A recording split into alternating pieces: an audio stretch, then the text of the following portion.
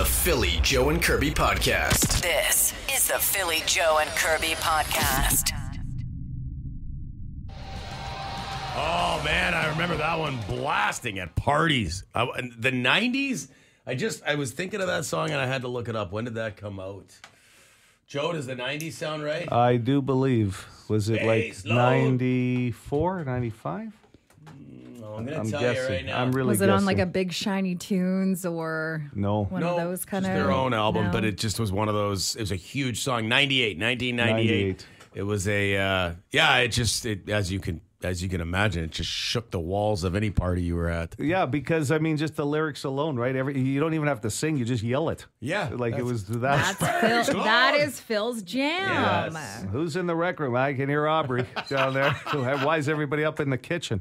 That's where the keg is. Who wants a chest bump? Free chest bump. Aubrey's downstairs rocking out the Space Lord. There's always the one guy in the group, though, that was about 6'4" and would hit the suspended ceiling in the basement because it was a little low in one area. Controlling the stereo at a house party was big. If you could get your paws in there and start working, I don't know if that was something you guys ever tried to do, but if I knew the person a little bit too, I'd always find my way to the stereo and try to get some. I had a music company when I was going to university. Right, you even had your that would be the best, you know. Yeah. I had to get a friend of mine who just had a book of CDs and a six disc changer in the basement to pretty much handle the music. But he's doing weddings, right? Like you're Well, doing I weddings did all and that socials. stuff, socials and university parties. But if you had a house party, who do you think they're calling to? Hey, if you're not doing anything this Friday night, you want to bring your equipment in? So you're bringing these Sherwin Vega speakers in, all of a sudden, like these things become end tables in the living room. People got their drinks on them, and you're freaking because you're going, you can't spill this stuff. Yeah, That's nice gear. You And don't then want you to. would just play, and then of course somebody would come in with their own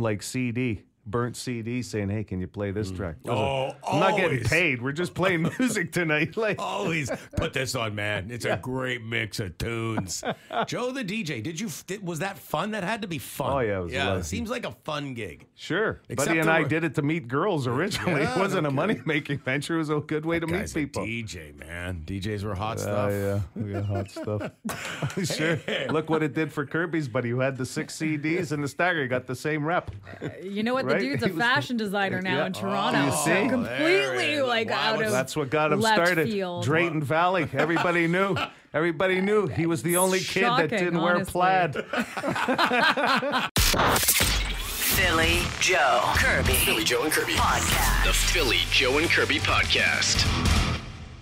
Call the Bone phone 780-BONE. Brought to you by Auto Gallery of Winnipeg. Yeah, usually I'm bitching about traffic and people not being able to read road signs and stuff. But today I'm driving down Portage near Moray, and I see this parents staring at their phone on the sidewalk with their child, and they're literally clearly they're waiting to jaywalk across 8 lanes of Portage Avenue during rush hour. And it's I don't understand why you people don't want to go an extra 100 feet to an actual crosswalk where you can get across with a vastly reduced chance of being hurt. And instead you're just like, all right, kids, hey, gather around. This is how we wind up in the hospital for 6 months. Yeah, you remember that game Frogger? We get to play it in real life. What the is wrong with you people? Frogger was one of those OG games, man, back in the day. But yes, there's no excuse not to use a crosswalk. They're literally everywhere.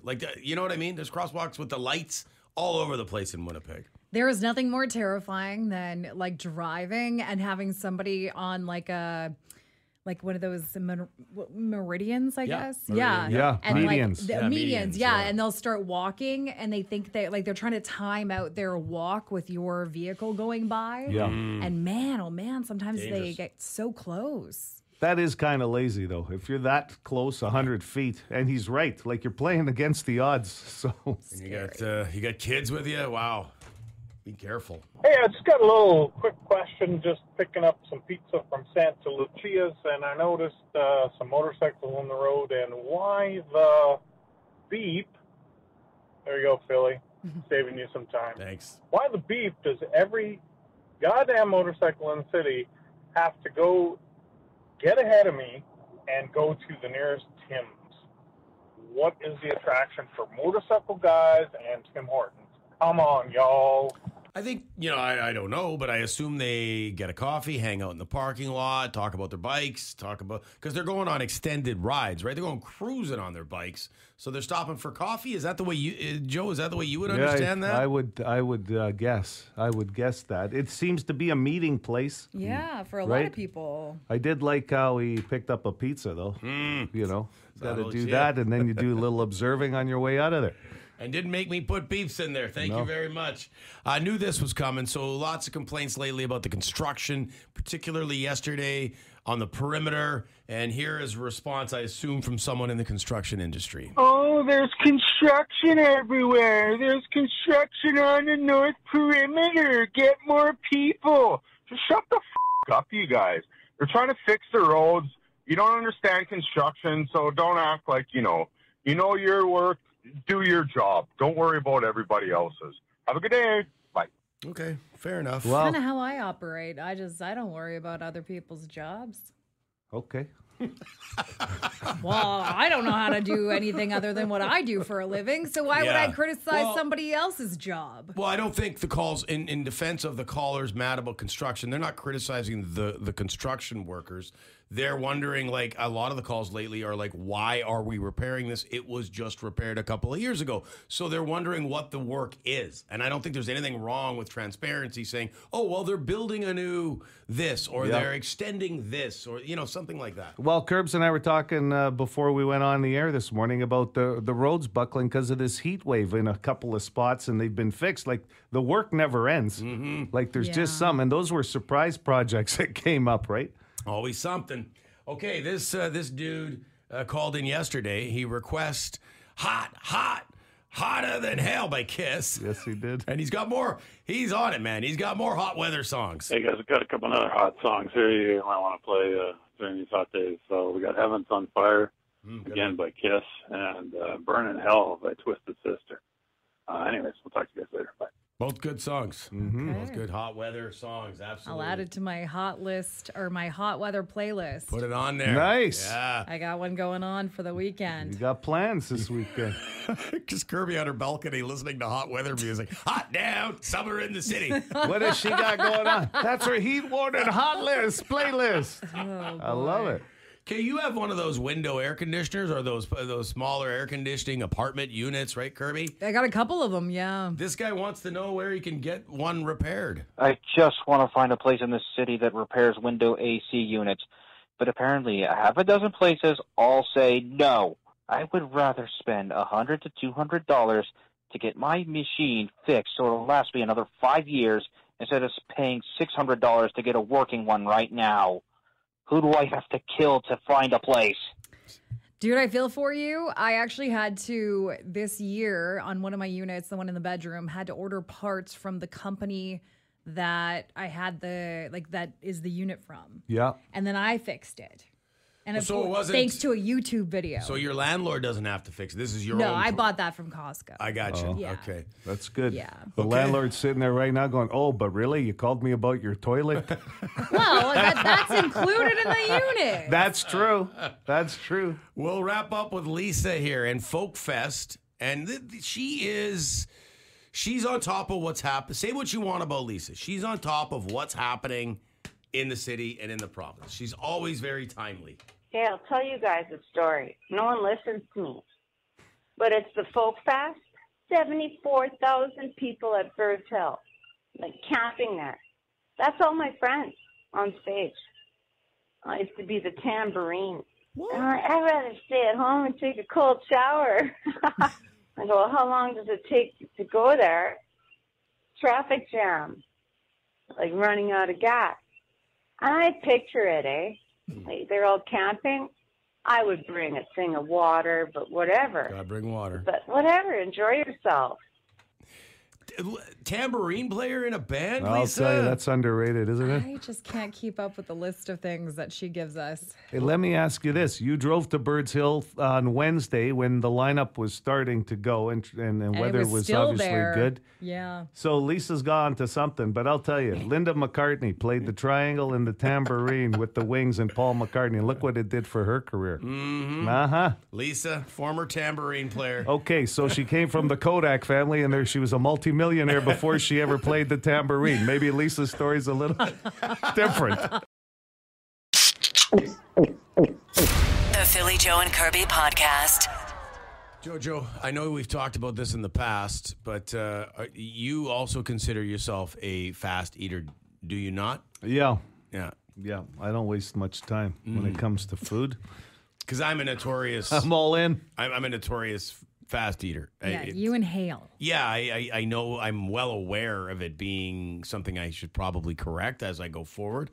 To the point where when we were on holidays there, I was eating with my family, and I posted something on Instagram because I finished my meal, and then I looked around and literally, my kids are pretty quick too, especially my youngest, but they had barely touched what they were eating, and I was done. And it's like, what do you do at that point? You know, so not only is it not good for me, it can lead to indigestion, right? Like you read all these studies about eating too fast. It's not good for you. Plus, you eat too much because... Did you go get seconds? No. You know what I do? My wife always gets like 3/4 of the way through her meal, and she doesn't want the rest. Oh. So I sit there and stare at her and see when I can start plucking at her plate. Wow, And then you are like an animal. I am. Yes. Like, I just... Like you wait to see what the other person... You're like my cats. Yeah. My one cat literally watches the other one to make sure that when it's done out of that dish, that it's going to go in and finish whatever's in the dish. And does it usually get leftovers sitting in that dish? Well, if it doesn't, it barges its way in there. And get some more. If the other one's taking too long with to eat. With cats, there's always one that's more dominant for sure. It's bizarre. But in this family, he's the dominant. dad. So here's the great example. He's hovered in a corner like Wolverine, like hanging over the food.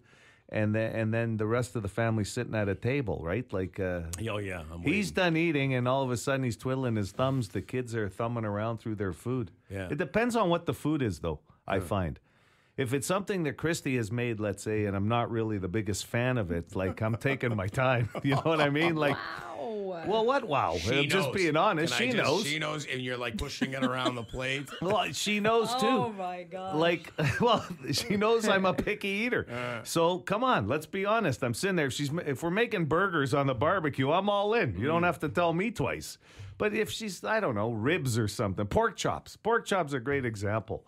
And I'm sitting there going like, oh, okay, like Not your thing. yeah.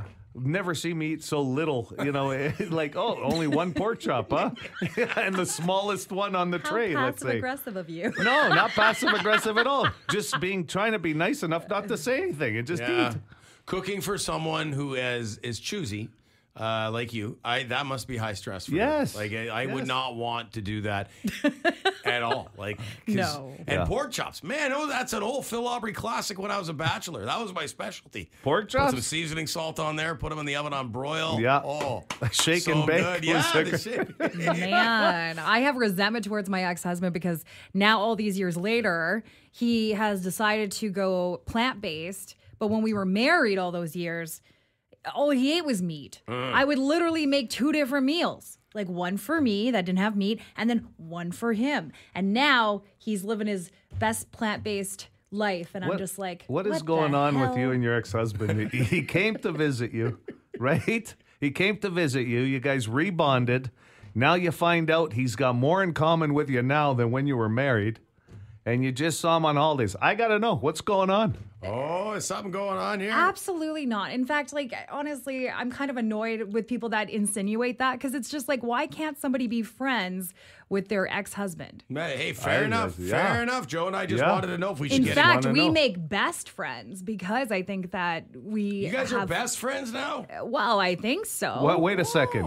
He's not in the top 3 buddies, is he? Is he getting Is he a T-shirt? Did he jump past Joe? He doesn't get a T-shirt, okay? He went plant-based. He's just No, I jumped resent over him me. for being plant-based because I'm like, all those years I cooked for you. I'm number 10, buddy, now, and you're number 3. I'm the No, bri- you went up the other day. Yeah, you're up. Don't get me Stop started. trying to go down. Your ex-husband has gone full circle and now gets a T-shirt. Now he gets a shirt. Best man. buddies. Oh, wow. Someone says on the text line, I need to give my family a head start for eating. Like, okay. Oh, I love that idea. Okay, ready? 1, 2, 3, go. Philly Joe Kirby. Philly Joe and Kirby Podcast. The Philly Joe and Kirby podcast. Well, on the level of famous people we've had in studio, and I'm not just trying to pump your tires or make you blush, Jason Mewes, but you're right up there. Like, would you, Joe, Kirby, would you say top 5? Like, this is a pretty big moment for us. You're at Rumors this week. Thank you so much for making some time for us this morning. Thank you very much. I Yeah, appreciate dude. it. Yeah, Grew up watching you in like many different movies, TV shows, appearances in TV shows and movies. Yeah, I've been here. It's cool to think like I have been here like a bunch of times now because it's my third time performing at Rumors, and then I had been here. I was coming here I can't remember how frequent it was filming, but we filmed here at Todd in the Book of Pure Evil. So Winnipeg, is like right up there. I've been here at least 10 times. So that's wild. I love me some Winnipeg. It's funny because every time I come back, I'm like, oh, I remember this. I remember that mall. I remember here, So Nice. anyway, it's been nice. It's nice. And tonight, Rumors. Tomorrow night, Rumors. Come by. You guys are invited. I always invite everyone that, so of course, please come. I don't know. Well, there's how not long many he's there, tickets so. left when Jason Mewes comes to town, to be honest. You can be thanks. humble, but there's not many tickets left. You can't invite as many people as you think you can invite. Well, inviting you guys. Well, even if the seats are full and you guys come, I'll be like, wait, they got priority, right? We get standing room at the back. Yeah, I know. Make us feel important, please. Thanks. You've obviously done a lot of different things in your career, and I noticed I love people that do voiceover work because I couldn't tell you how that would be different than acting in front of a camera, but because you have to get into that character. But do you love doing the voiceover stuff more than the acting, or vice versa? Ooh, I don't know if I like it. I don't want to say I like it more. I mean, I do enjoy it. I mean, there's benefits to both. I think it's nice to do voice work, and you can just go in looking as messy as you want, and you sit in one room and go over it, and you can keep repeating it, Right. and go over it until you feel like you like what you got. Where when you're on set, there's time limit and stuff, so you can't just sit there all day. But I move a lot too, though. I feel like it's hard. It's almost hard for me to do the voice work at times because if it's certain things, I want to move my hands and move my bodies, and then they're like, the mic's picking everything up, so then I have to redo it or something. So, Right. but again, it's not that I can't do it. I'm just saying that there's pros and cons. I feel like to doing both. Like, Right. There's fun doing characters and being on a movie set and doing. Getting to run around and move your body and stuff. And then when you're doing voiceover, you have to sit in a box and try not to move too much. A little harder than it looks. It sounds is. like. It really is. It really is. So. Something cool that I thought you did was team up with Jack Osborne for his project, looking for Bigfoot, which was kind of a cool thing for you to do. It was, we got to do 3 of those, and all 3 of them were just as fun as the other. Like Bigfoot, him and I did the hunt for Bigfoot. Then we went to Skinwalker Ranch, him and Jamie Kennedy, and then we went to Ashmore Estates. And I'm hoping we'll do more. Right before we finished Ashmore Estates, which was the last one that came out on Discovery. Jack's team pitched an idea to the network about doing like, hey, we want them to go to like different places that movies and books are based on and see if we can find some haunted situations. Like, so I don't know. The idea he had written up was great. So we're still waiting to hear, but then like the strike happened and all this, and it was right before the strike happened. I mean, the strike's been over now for months, but we'll see what happens. I'm hoping they eventually get back saying, hey, we're going to do this. Let's go. Because it's a blast. Like going into a house and just sitting there and waiting to hear stuff. And then you're like, I think I heard something. It was the commentary for me.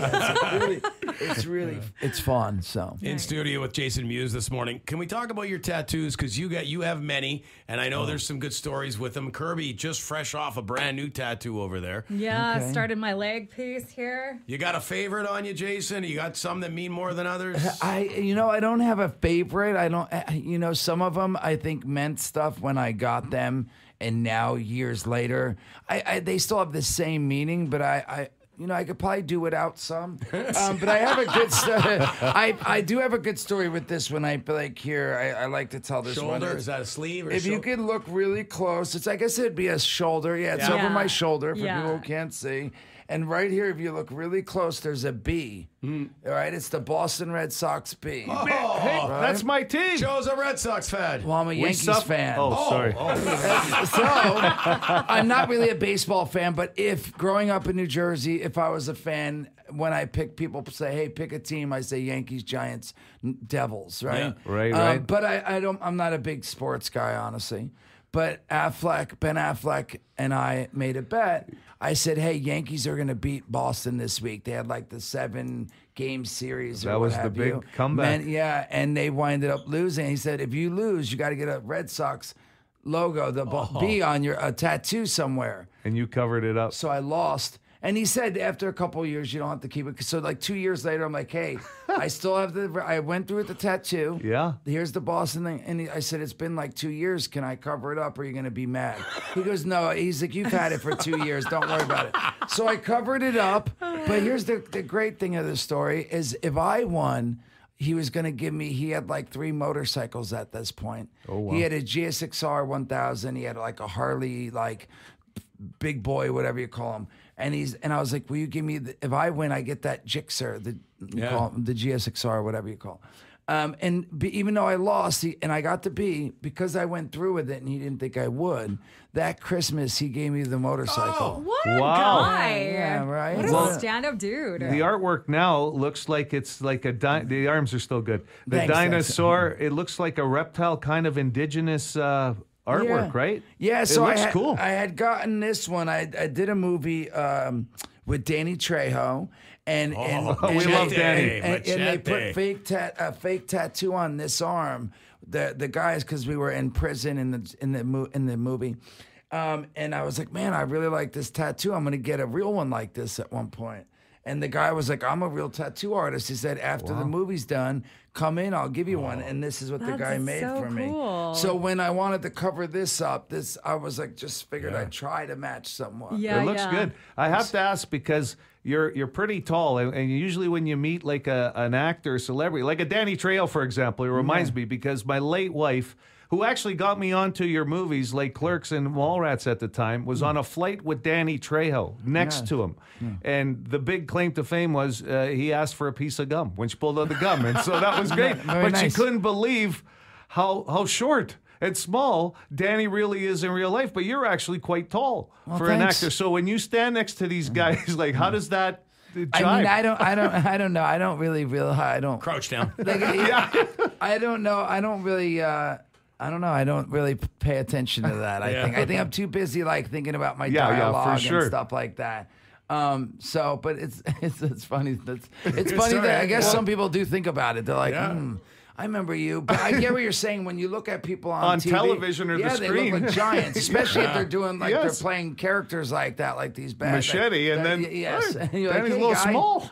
Danny's great though. Danny's such a lovely man. Sure, honestly, but you know who I met who is taller than you would think, or he looks as big as you would think, who's another such a nice guy, and I was sitting next to him on the plane, is Jason Momoa. Oh, Dude, God. he's a giant. He gave me a hug, and he's like this big, and I was like, whoa. God. And I got butterflies. I ain't gonna lie. I love him. Yeah, he is good. Aquaman, man. See, I like him from Game of Thrones. Like, Okay. Khal Drogo. he's like, Boko Boko, you know. That speech he gave in the Yes. tent. Oh, man. Yes, thank you. Yes, it's my favorite Fellow scene. throner. I don't get a lot of throners. Oh, in yeah, this I can show. tell you're just having a moment here, Phil. And then he takes the crown, like, right? He gives the gold on it. Yes. Oh, I love it. I would have thought a Jersey guy'd be Sopranos. Would have been your show. You know, I never finished that show. I Really? need to. Yeah, I need to. I like it. I liked it. But again, it's like there's so much TV out there. Like I find myself getting so, and I don't want to watch shows the shows that I like that I haven't finished. I don't want. I go back and watch other shows because I wind up if I'm on a plane, right? And I don't want to watch something new because then all of a sudden the plane lands. You got to turn it off, and you're like, oh my god, I was in the middle of that scene. So I like go back and watch shows I've already watched 3 times, like Bones. I do a lot of that. that. Castle. Bones. Wow, Yeah, okay. Castle. I've watched 3 times through. You know, I really like it. So Nice. Hawaii 5-0. Yes, sir. Jason Mewes. No, we can't let you You're go. trying to kick me out of here, aren't you? No. I'm just kidding. I want you to stay as long as you want. I'm just kidding. But I don't want to. I want wanted to ask you about a new Jay and Silent Bob movie. When can we expect that? I've heard writing is underway. Yes. Kevin's been writing one, and I'm hoping soon. I feel like I don't want to wait too long. I don't want to wait till like where I can't. I want to try to still do my own stunts. Yeah. Not really. No. I can barely move, so my high kick is like this high. No, but I'm hoping we do another one soon because I feel like I want to keep like we have our comic book store, and I feel like if we do a new movie, it sort of revamps because there's the kids that don't know our movies. The nice thing is there are people who there's the parents who pass it on to their kids and the next generation. But it's nice when if we come out with something new now, then hopefully it'll be easier to pass on a newer movie to the next generation than trying to get them to watch a movie that's 30 years old, So. Do you believe that some of these streaming sites like Netflix and that, because, I mean, sometimes a movie like yours from the past will come out as a new release on Netflix, but it brings in a whole new audience. Yeah, I feel like it does. It's been very good for that. Yeah. And I'm hoping eventually we get Dogma, because I feel like that would be something actually new that people could watch on the 100%. Streaming service because it hasn't been on any of that because we don't because Harvey owns the rights still. So that's why you don't see the 20th anniversary edition. It's not been on any Prime Video on Netflix. None. So I really feel like that would be something nice because I know tons of people who know the movies are like Dogma's my favorite. So my point is that I hope eventually someone buys it and puts it out on Netflix or whatever. Because I feel like that would be something that would refresh the whole whole world, universe, if you will. What about What about a Mallrats 2? Is there any way you can bring that back? That Kevin has a script for that already. Yes! And we would Are love you to serious? do it. Yeah, I'm good. serious. And that was supposed to be the next one. That was something he was pushing towards because it's already written. He's done rewrites and he wants to do it. But again, there's always like, hey, can we get the money? Is someone going to give us $8 million, $9 million? Plus, is Universal, who owns the rights to it, are they going to allow us to do it? It's like, I didn't know all that. Even 10 years in, like when you make a movie, like whoever's putting up the money owns the rights. And like, even if you want to do a second one, you have to get the rights from them. Even though it's Mallrats 2, it's not Mallrats 1. For some reason, you still have to. It's such a bummer. Gotcha. There's all these logistics that you have to. Anything on your bucket list that you still would like to do? And Projects. for anything? Yeah, creative wise. I mean, you've done the podcast, you're doing stand-up. I want to fight Mike Tyson. No, I'm just kidding. You and everybody else these days, it seems One like. payday. You got to go to one of the Paul brothers first. Exactly. No, I'm just kidding. No way. The Philly Joe and Kirby podcast. Let's hope we hear that cannon over and over and over and over and over tonight. Yeah. I almost said IGF. No, Princess Auto Stadium. Okay, I just had somebody say that to me yesterday, and I had to say, no, I don't think that's what it's called anymore. Yeah, I know. Absolutely. It happens. But yes, go Bombers. They've got the Calgary Stampeders tonight looking to make it back-to-back wins, need to get on a roll. These are games you got to win with Calgary coming into town. Caleros is back. Yeah, I mean, we were off to a shaky start there and a lot of injuries this year early on in the season. But, hey, it's the Canadian Football League. It's the second half that things start rolling. You said that with the Alouettes. That's when they got rolling last year. Why bother? Like the last couple of Grey Cup losses, I said this earlier. I can't claim that I said this. Somebody told me this. But why bother? I'm going to claim it for myself. But why bother playing this amazing football all year, being like 16-2, and then you meet some 8-10 team in the Grey Cup game, and they're red hot and they beat you. No. Get hot at the right time. Get healthy. That's what I think the Bombers are going to do this year. Yeah. No professional athletes walking in there going, hey, 4-14's the goal this year and a championship. But no, it gets happen. Very true. Yeah. It's going to be a good night. Listen, this is Winnipeg. We're going to be out in support anyway because they've been drawing big crowds for the last 4 or 5 years. I mean, I think they announced 30,000 last Friday for the game. And there's a lot of people, like 23,000 of them were hooked up around the Rum Hut, that whole corner. I know for a fact. But, yeah. So we've got tickets for tonight? We do right now. And this is a text to win. So a text to win, 762-555 on the Boston Pizza text line. Joe, Pose your riddle, or no, it's not a riddle. Your question. Yeah, it's a little bit. The Riddler. this morning. The Riddler. Give us a riddle. Yeah, okay, Joker. The average person apparently unlocks his or her smartphone this many times each day. What is that number without going over? Oh, that's got to be heavy. Well, we draw, let's say 8:30, okay? You've got till 8:30 to text at 762-555. So unlock your phone with face recognition or password, whatever you do. However you unlock your phone, the average person will do this how many times each day? Without going over on the number, just text us the number. And if we've got more than one correct entry, we'll randomize it. Randomize it up. You know what? The other day I was talking to my friend and she goes, just look on my phone. And I realized there was no password. It wasn't locked. I said, you don't lock your phone? Bad news.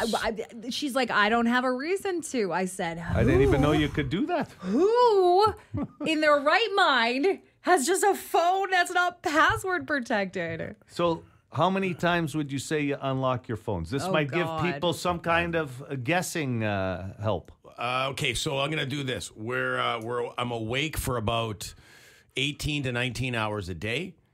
I unlock it how many times in an hour? So got to do that math. I bet you I unlock it 10 times in an hour. Is that heavy? Okay. I can't say, but I 10 think times in an hour, and I'm awake for 18 hours. Let's do that. I feel like you're talking to your doctor. I'm trying. Doc, I'm only getting 6 hours of sleep, and I'm on this damn phone. Okay. Even your doctor's trying to figure out the math. Yeah, no kidding. Kirby, like, how about you? 180 times. That'd be, I would say. Throw in how many times you eat a day, how many hours of sleep you're getting. How much alcohol I consume? Okay. I'm going to say for me, it's got to be like around 500. 500? Yeah, I would say that's yeah. And I might be no more too. Judgment. No, I might be higher than 180. I don't know. I also am one of those people that I'll fully admit I have anxiety, like phone anxiety. So I just like open it to see. Even if I don't have any notifications, maybe my notification didn't work. I do that. Maybe I got to go look. We're all addicted. You know, it's an addiction. Well, I'm just going to, this wasn't to judge. It was just to gauge for people to guess. I'm Okay, trying to help I feel them. judged. Just kidding.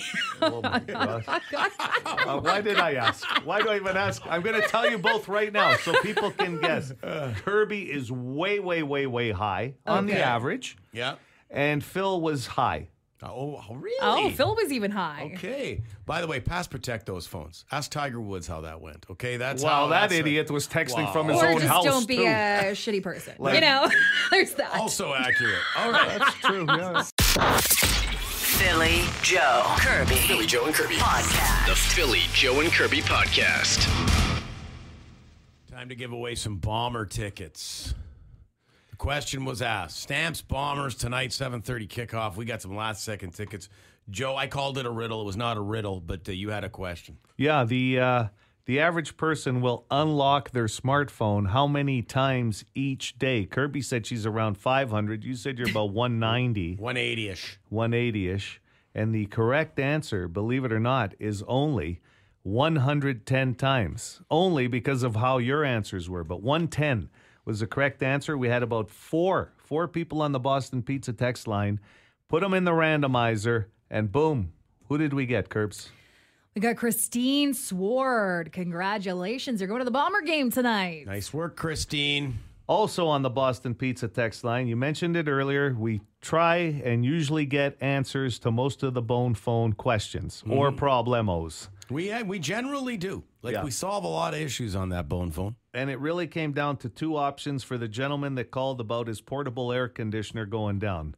One option was getting Kirby to go over there and watch the same YouTube video that helped her fix hers. She can find the Maybe parts. fix this. Yeah, she can find the parts. Yeah, I can at least help you with that. Yeah. Once she phones the supplier and gets all that looked after. I was pretty proud of myself. She is an for option. sure. She is an option. But what's the other one? This might be the way to go. Enrico Air Conditioner Repair on Ness and Route 90. Enrico Air Conditioner Repair. And that comes from our friend Kid Salami. Oh, always Enrico. delivers with a knockout. Boom. I wonder if that's Enrico Ciccone, former NHL enforcer, that's running that business. You know what? I'm guessing probably Not. Sure. No, Kirby. He wasn't around that long in the NHL. He didn't make the big money. He's got a little side Love that hustle. Enrico Ciccone. Imagine if Fixing it's him. ACs now. Living in Winnipeg, fixing ACs. From the ice Yeah. to making you feel like ice. Oh, you've got his slogan right there. And I'll tell you what, when she gave the slogan, she did a little like Punch. an umpire striking out somebody. Really brought it home. For more Philly, Joe, and Kirby, log it into 92.1 City weekday mornings 6 to 10.